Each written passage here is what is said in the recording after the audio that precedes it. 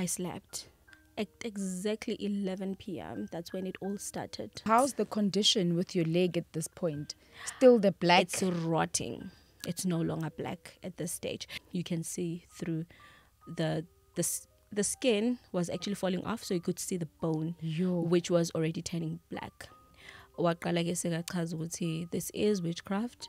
So someone intentionally did that? Yes, intentionally. Somebody that you know? Someone that I know. Someone related to us.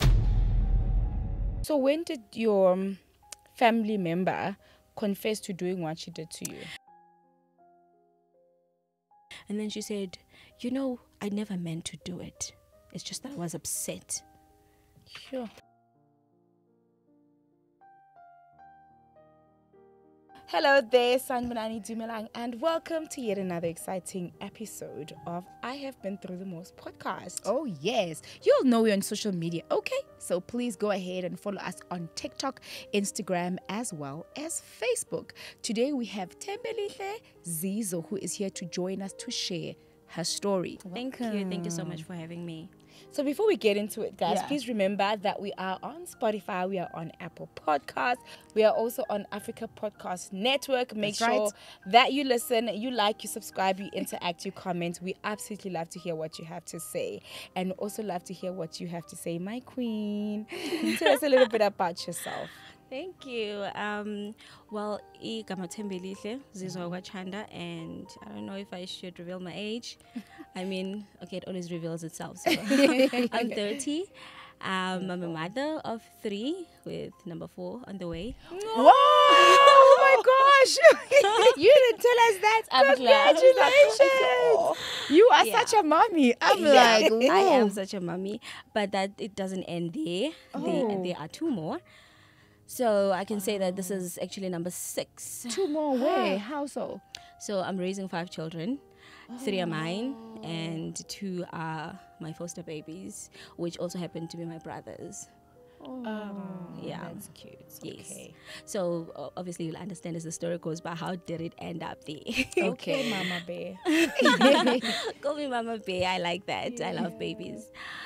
I was born in Eastern Cape. So I was born in Eastern Cape in a very small town called Itugya. And when my mother had me, she was like 21. She was at school. So my dad was one of those who just decided to abscond, from the responsibilities of being a father. Apparently, he was not even sure that I'm his. He sort of denied the pregnancy in a way. You know how they say, I'm going to see when the child is born. Like, I'm not going to say it straightforward that it's not mine, but I'm not going to do anything about it either. So my grandmother had to now step up. My mother went back to school, and my grandmother had to be the mother. And when I was about 6 or 6, my grandmother had to leave us in Eastern Cape and come to Joburg. Umkhulu was already working here for a well-known steel company. So when they left us in Eastern Cape now, we were left in a child-headed home because I was left with my youngest aunt who was 13. She was 13 and her cousin was 14. So where's your mom? My mom is in Cape Town at this time. She moved. So I don't know why. I never got the chance to ask her. But then she moved from Eastern Cape and went to Cape Town to stay with some family. I don't know, maybe it was for job hunting or something. I don't know. I never asked. So now I'm in Eastern Cape with my youngest aunt who was 14 and her cousin was 13 and another cousin of ours who was 7 and I was about 6. So it was a child-headed home. No adult at all. We stayed together for like a year or maybe a year and a half. So it was just us kids. So my aunt, can you imagine a 14-year-old have to cook for a 6-year-old?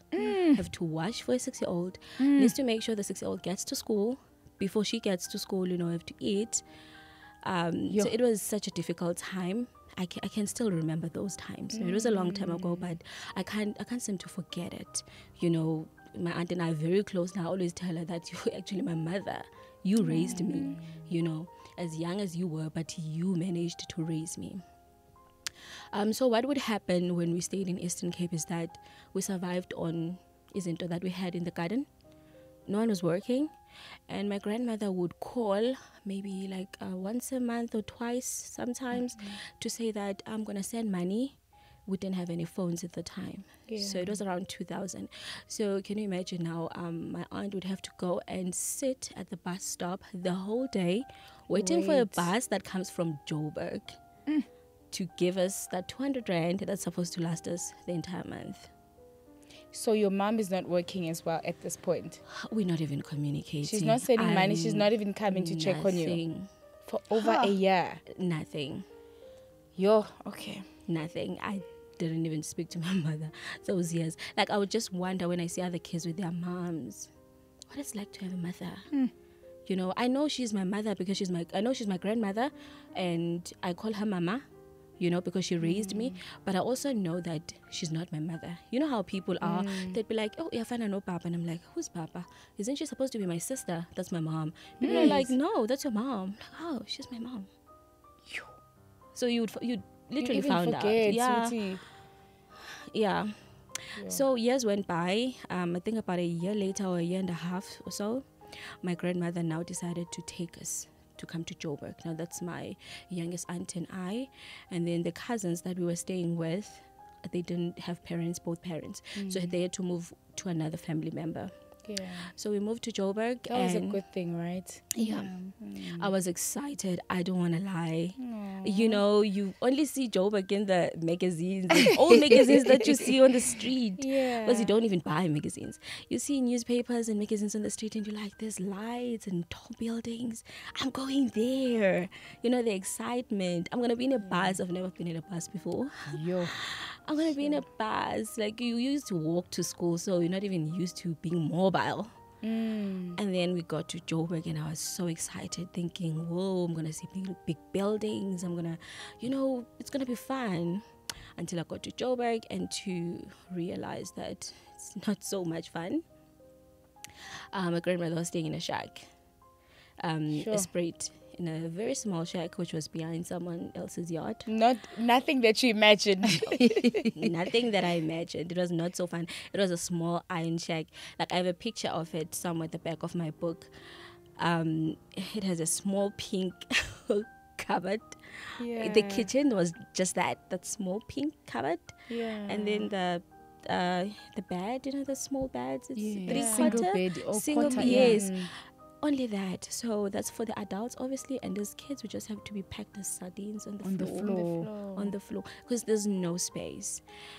And we still survived, you know, but I was still a child. I didn't really care much. I'm like, okay, it's not as good as it is on the newspapers and the magazines because we didn't really have TV. But I didn't mind much because now I'm around adults. I don't have to go to the neighbors and ask for food, because when we were back at Eastern Cape, my aunt would ask me to, here next door, we're hungry, you know, and we have nothing. She would ask me to go because she's a bit older. Okay. You know, she understands how it's like to be ashamed, and it's not easy for her. And for me, I'm just a small just go. Then it's so much easier. Then whatever leftovers they give us, I come and share. So now it was. The nicer thing was now I'm not even going to deal with that anymore. My grandmother's here, my aunts are here, you know, life is a whole lot better. That was just after 2000, and then my mother joined us in Joburg. Now I haven't seen her in a very long time. And then now she arrives. She was not well, so they had to take care of her. She had to come and be with the family because she was not well health-wise. And then they took care of her. She recovered. Everything was fine, and years went by. When I turned 10, a cousin of mine was sexually assaulted by a stepdad. Actually, two of my cousins. One of them, it was a stepdad, and the other, it was a real dad. So they were exactly the same age. You know, when the families are talking, you're not being involved, but you get to overhear things here and there. Yeah, that information. Yes, you get to hear bits and pieces that this one did that. You know, they're calling the cops, they're confronting the mother. Why aren't you getting your husband arrested and so forth? So when that thing was happening, there was a time when I was supposed to do a school project, and I had to borrow duct tape from same street that we lived in. So when I went, it was around 7, but it was in winter, it was dark. So I went to borrow it, and as I was walking, we had like a narrow street, like very short, like small. I could feel that someone was walking behind me. It was before the incident with the amputation. So I tried to walk faster because I was afraid it's dark. You know, I could feel someone is walking. You know, in the township, you can't really trust. Someone is walking. I'm like, should I ask? No, I can't ask. I'm only 10. I just need to run. Then I started running. As I started running, this person also started running behind me. I ran as fast as I could. The nearest house that I could get to, which had a gate opened, I pushed the door, ran to their bedroom, and went under the bed without saying anything. So the grandmother in that house, there was an old lady that was staying there. She went out to check what's going on. The first thing she did was to jump out to check who's following you. Why are you so scared? So when she went outside, there was this guy which was dressed in black. So there was a lot of rape happening in our town, in our township. So there was this guy dressed in black, and he was like, "Uyohlala esinda lo mntwana." So I don't know what that meant or what was supposed to happen to me that night. So she came back to me and said, "Did you see the face? Because lo muntu uthi uyohlala esinda lo mntwana and sekaphuma ngegate." So what does that mean? It means oh my goodness, I'm trying to find the right words. Yes, for the right words. Oh, you lucky. You like a child. Yes, it's your lucky day. Yes, you're lucky that you made it. Yes, you're lucky that you made it. Who said that? The guy. The guy. Yes. Sure. I could not recognize the voice. I couldn't even look at the face because I had to just run with my face, facing up front. I just couldn't even look at him. So they asked me, can you recall anything about this guy? I couldn't remember anything. But at that time, I was now scared. I didn't even want to go home.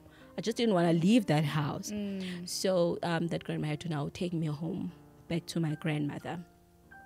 Fast forward to about a year later. So now what happens a year later? I turn 11. Right after my 11th birthday, I think 11th birthday, and then about 3 months later, it was in October. I remember it started on the 10th of October, 2004. Yes, started around there. And I remember this because I have a cousin which was born on the 14th of October. So when I was bedridden, they used to throw him right next to me, So it happened around those dates. So this one night I come back from school. It's a beautiful day. I went to play with my friends. We used to practice. There was a daycare on our street, so we used to go there to practice. Just do some traditional dances for the kids' graduation because we were like 11, like a little bit grown-ups at the time. We were kids as well, I mean. So we went there. We had fun. We came back. I had a bath. I remember I was so dirty. I had a bath. My grandmother gave me rice. I remember the food that I had that night. It was rice, potatoes, and tin fish. We had that for supper, and then we went to bed. I used to share a bed with my grandmother, so I used to sleep by her legs. Oh, okay. Yes. At that time, I used to share. So at this time, my grandmother had an RDP house. If you grew up in a big family, you understand. When you say you sleep by the legs, there's more space there. There's too many people by the head side. You go to the end, but there's more space right there at the bottom. So at this time, I forgot this part. At this time, my grandmother got an RDP house. Okay. So we moved from that shack. She was approved an RDP house, and we moved now to another township in Rondebelt. SA East Rand. So now I used to share a bed with my grandmother because it was small. It was like a one room and a bathroom. So my aunt and everyone else would be on the floor this time around, and I was in the bed with my grandmother. I was in the bed because my grandfather didn't stay with us. So I had a room in the bed. My grandfather didn't stay with us. He used to stay closer to where he worked. Okay. After eating, I slept. At exactly 11 p.m. That's when it all started. I could say that's when all hell broke loose. At 11, I started shaking. Like, okay, when when you like when more young, and then you start shivering, and you cold, you shivering, but you're hot at the same time. You're shivering as if you're cold, like but when they touch you, your fever is extremely high. And then I wanted to vomit, and my grandmother was like, what is wrong? You know, when you're raised by a grandma, every now and again they clean up your system, like they help you. There's no way it doesn't happen. And my grandmother was like, what is going on? What is wrong with you? And she started praying. She is frustrated. She doesn't know what to do. And I kept on, you know, vomiting and vomiting. So she called my mother. My mother was standing there by the door, like she was also scared, like what's going on? And she said, go call the neighbor. The neighbor was a nurse. I said, go call the neighbor quickly. She needs to come and help us. You know, I don't know what to do. Should we take her to hospital? Is it like something that's passing? You know, you don't know if you should relax. When it's a child that's sick, you don't know. You just never know. You never know. You just can't take the risk. And then the nurse came, and when she checked my temperature, she said, this is not normal. You know, I don't know, it was like around 40 or over 40 or something like that, because she came with stuff to check me. And she was like, we're calling an ambulance right now. She needs to be in hospital. So they did. The ambulance came. And then it took me to Germiston. When I got there, especially, it was around 12 midnight. That's when I started losing my mind. You know, I started feeling like dizzy, like something is, I can't even explain it, like something is pulling my mind out of my head, sort of. Like I can't remember much. Like I was screaming and showing my mom, look at my legs, what's going on? So what was happening to your legs at the time? And my legs at this time, they just developed patches everywhere, all like around. Sores. Like sores. It was like huge patches, but they were like light green, you know, as if the blood stopped in those certain particular areas. Yes. So so I was just screaming, asking my mom, look at my legs, what's going on? That's the last thing I remember. So according to my mom, because now I asked her and my grandmother and my aunt, everyone else was taking care of me after, you know, I regained my senses, what really happened? Because this is the last thing I remember. So my mom is saying that after those patches were like green, and then I was acting all crazy, like I was, you know, like a mad person. They just had to tie me into the bed because I was starting to pull stuff apart, to jump, you know, to act all crazy. So they had to tie me into the bed, put me into those barricaded ones so I do not jump around. And then they would just open up for me to go to the bathroom, and I would still look for an escape route. You know, every chance I get. At that time, you don't even remember how you were behaving. Like it was like something took over you. Yes, it was like something took over me. I don't remember anything. Even with the patches that were covering my legs, I didn't feel any pain. So my mom says day one, the patches were green. The following day when she came back, the patches were black, like pitch black. And then she asked the doctors, what is going on? They ran every test under the sun that they could think of. Nothing came back positive. And then it came down to, my mom says, then the doctor said, isn't it HIV? And my mom, when she tells me the story, she says, I got annoyed, not at the suggestion, you know, but the manner of which he approached this whole thing. And then she says, I told him to just test it. Just test whatever that you have to test. I'm the mother, she's 11, she's a minor, so if I say test anything that is possible, test it. So they tested the HIV, your sugar diabetes, everything that you can think of. Still, everything was negative. So my mom was like, so what is going to happen here? They said, we don't know. We're going to call other hospitals and just find out if anyone, you know, knows from what anywhere, this is. knows or is familiar with this. And if anyone has ever seen anything like this, because we have never seen anything like this in this hospital. It wasn't this even is our food first poisoning case. from what you ate. No. Nothing. No. And according to my mom, the only thing they gave me as medication was painkillers because they assumed that I was in pain. And you were not even feeling anything. You had like an outer body experience. No, I was not even there. Not there. Okay, maybe I was there, but I was not really there. You know, so they gave me painkillers just to try and, you know, kill the pain, which I did not even feel. So time continued. My mom left on the second day, third day when she came back to hospital. The nurse called her to the side and said, I need to speak to you, but the doctors are not supposed to know that I'm telling you this. You need to take your child out of this. I don't know what you believe in, but we Africans and such things do happen. So now my mother says the nurse called her to the side and said, I don't know what you believe in, but what I'm going to tell you is that your child is going through some experience. It could be possessed or whatever. I don't know. I also don't know. I'm also a human being like you. But what I can suggest is that go find other, ways to help your child. Maybe try a prophet. Maybe if you believe in sangomas, go to a sangoma. Do whatever it takes because this child is not going to survive. And then my mom was like, why? What makes you think of that? My mother was a Christian, so it didn't even come to her mind that, it could be anything like this. My mom was like, okay, what makes you think of this? And the nurse was like, throughout the night, I was working night shift, which is why I'm still here at 8 o'clock because I wanted to tell you this myself before I leave. So she was supposed to have knocked off at 7. Knocked off, yeah. She didn't leave. She waited for my mother so she can explain to her what is happening or what she heard. So the nurse says that I was speaking throughout the night, and she's saying that the other night she was talking, but then I ignored her because I thought, because she's been acting like someone who's losing her mind.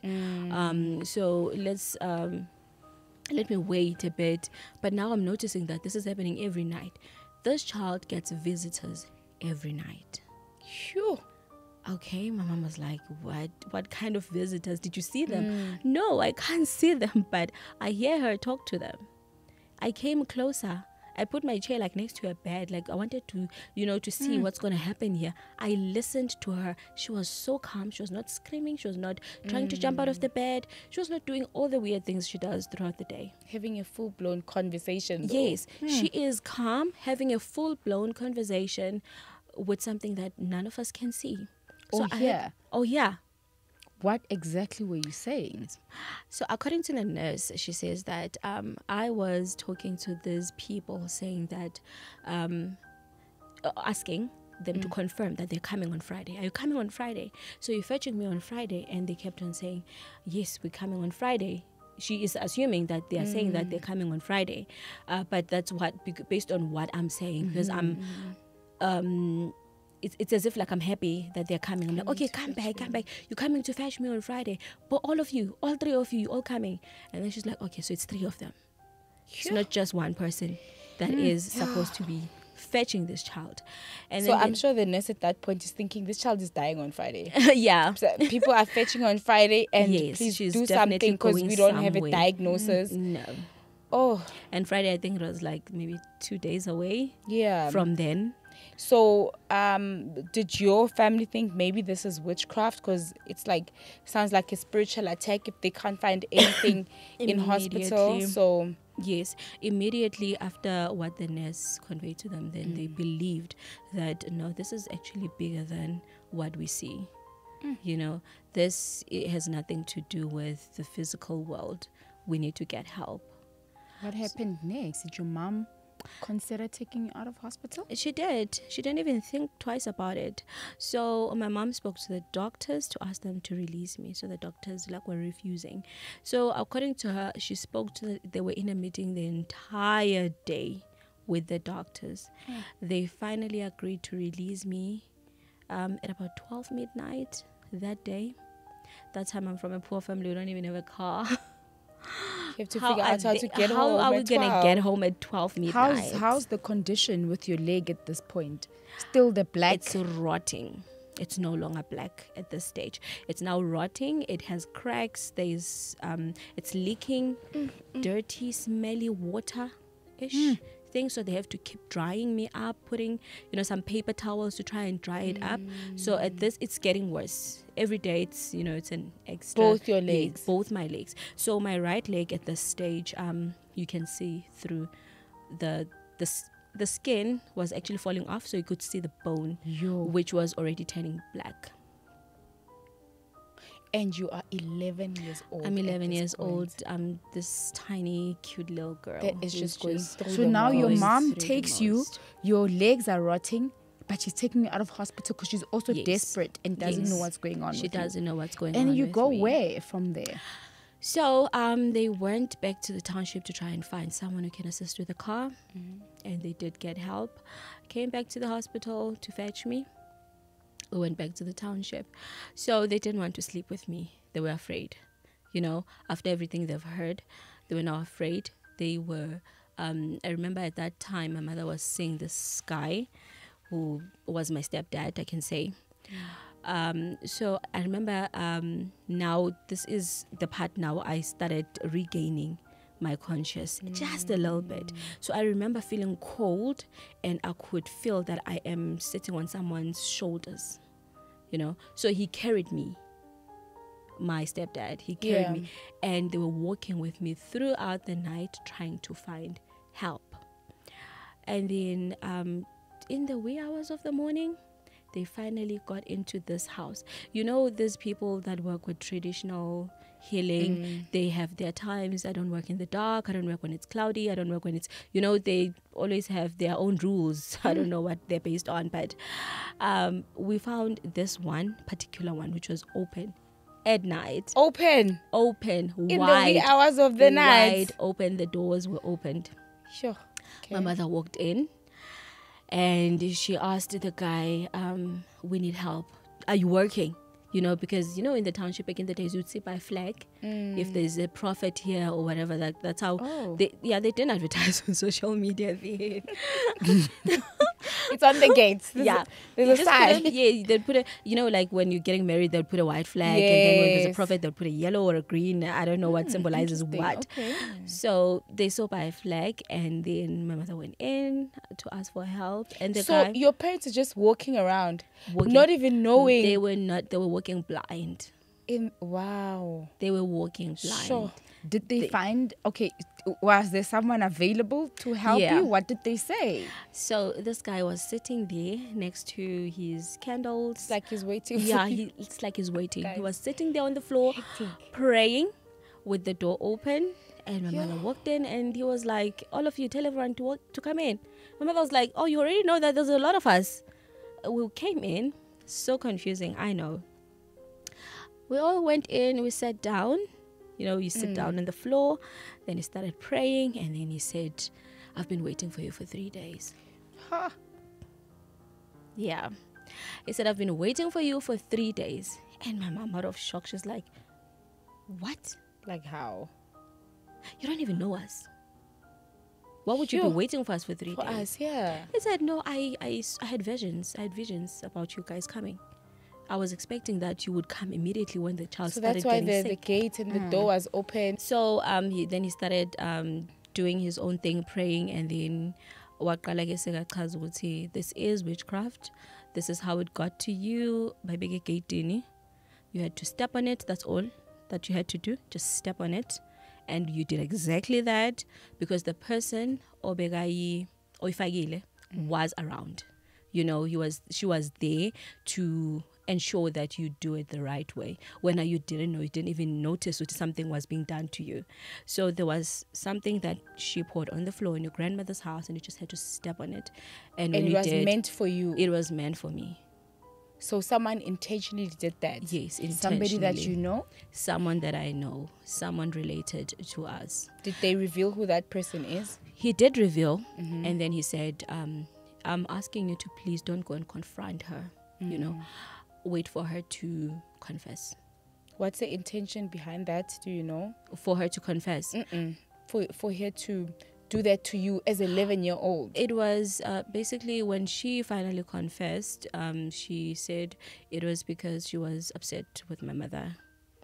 My mother had just came back from Cape Town, and then she's finding a job, and then maybe her life is going well, and then she has this beautiful child that she's taking care of, and her kids are just not progressing in any way possible. Okay. So with witchcraft, it's always about stupid jealousy, things that don't really make sense. So it was for her to cause my mom pain through me, and she did.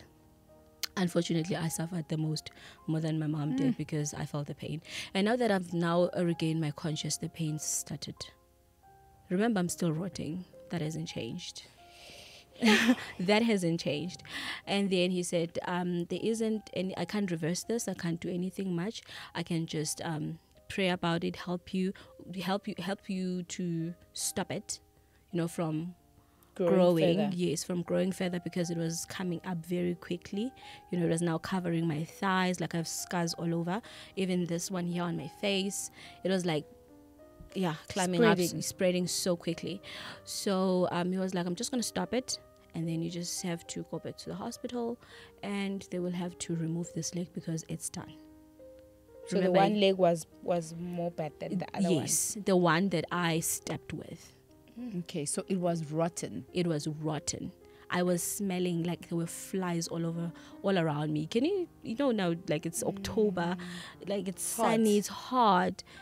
There were flies. They had to cover me and have things to try and blow the flies away every now and then. Like, you wouldn't even sit next to anyone in a public transport.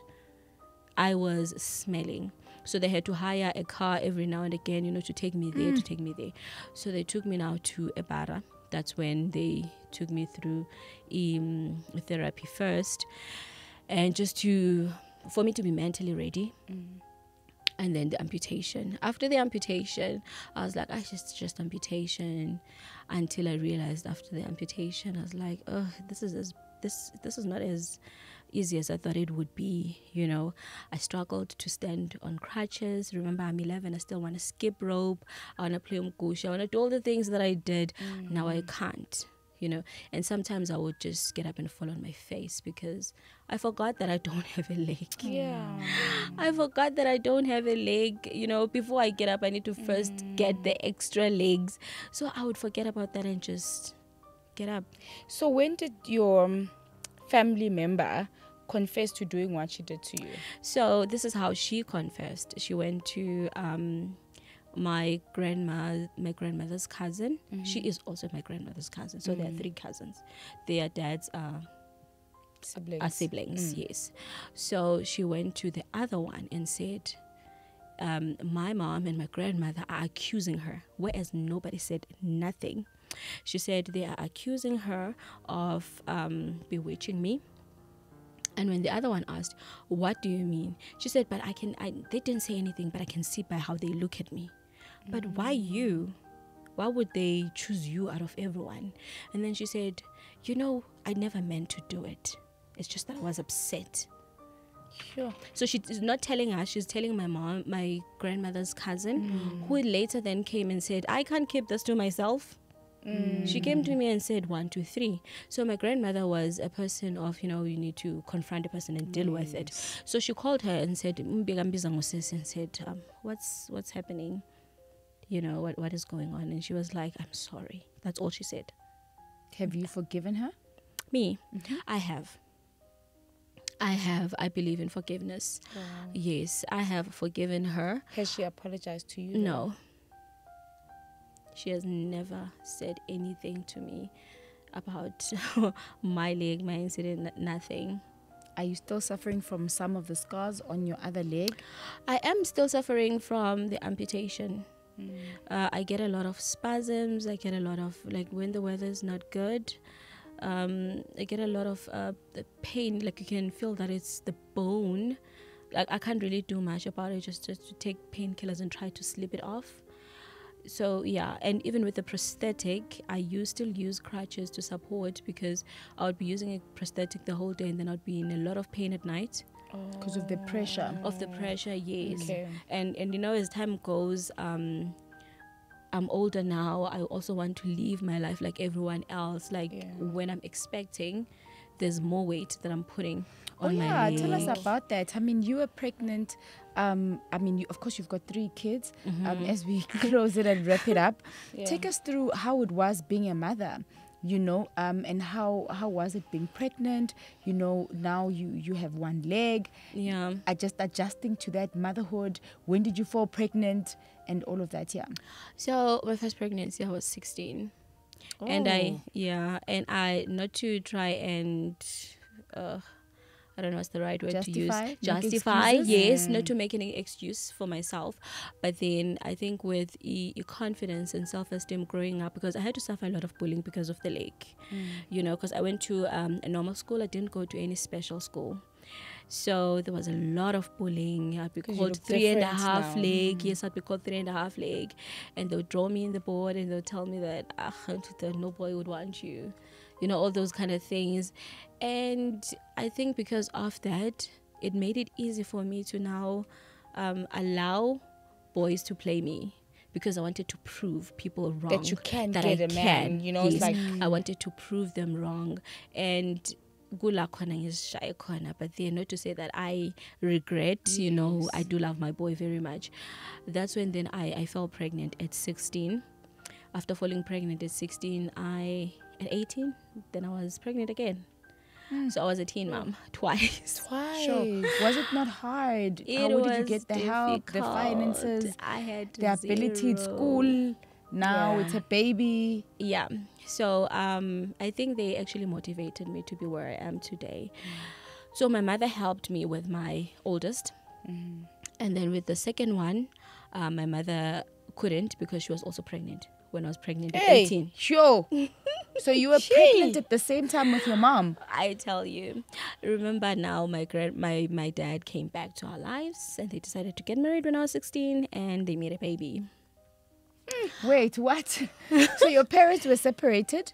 They decided to get back together? And your mom fell pregnant? Her father was never in her life because he denied you? Yes. So he never raised you? So 16 years later, he's getting back with your mom. And you still don't have a relationship with your father? No, I still don't. And now they're getting married? And then they get married. And then they are pregnant when you are pregnant? Yes. And then they are pregnant when I'm pregnant. So did you fix the relationship between you and your dad when he came back? You know, or it was like I couldn't because I was expecting, I was waiting for him to apologize and he never did. It never happened. Yeah, it never happened. So when did the third baby come? So the third baby came in 2020. But before the baby came in 2016, then I had another baby who unfortunately passed away. So I heard her at like 5 months. And we buried her in June 2017. 3 months after burying her, I lost my grandmother. 3 months after my mother passed. So that is how now I became a mother to my brothers. Because of how irresponsible my father can be. Wait, so you raising your mother's kids? Yeah. Because your dad fled again? He is around sort of fleeing because he's really not part of... So he's doing the same thing to your siblings what he did to you? Yes, much similar. Even though now he would call once in 3 months and be like, oh, I'm thinking about you guys. And be like, oh, okay, great. Okay. Nice. Let's talk about The Climb. So you wrote a book. Yes. The Climb. So as we're wrapping it up, tell us about the book, where people can get the book. Is the book about your story, about your journey? Because I know we definitely didn't cover everything on the show. Yeah, Yes. I mean, I was still getting to the fourth pregnancy that's here. There's you know, still the so relationship. There's just so much more. lot. There's still so much more. There is actually another part that I skipped, but we don't have to go there now. The book is about my life. It's about what I've just narrated right now. It's also about forgiveness, about being resilient, about being a fighter. Yes, because there is so much more that I've accomplished. You know, besides my pain, there's so much good that has happened in my life, and also to praise the name of the Lord because. I mean, I wouldn't be here without him. Story. I wouldn't be. I mean, even the forgiving part and being resilient, I don't think if I was not a believer, I would be. Amazing. Okay, guys. This was so amazing. Thank you so much for talking to us. Thank you for being here. And like I said, if you guys want to hear more of her story, because she's clearly not done, she can always come back. We're also going to put the link on our bio for where you can get the book or phone numbers. She will provide us with that. But I think, you know, against all odds, she made it. The moment you live to tell your story and you are smiling or laughing, it is a testimony. So inspiring, so encouraging. We're so proud of you, and all the best with your pregnancy, girl. Thank you. Oh, Mama Bear, what a beautiful episode. Let's meet in the comment section, guys. It's very important that you interact with us. We want to know your thoughts, your feelings, how you felt about the story, what really touched you, how can you relate, or do you know anyone else who's gone through the same experience? Until then, from myself, Innocent, and myself, Millicent, and our awesome guest, Zizo, it's bye for now.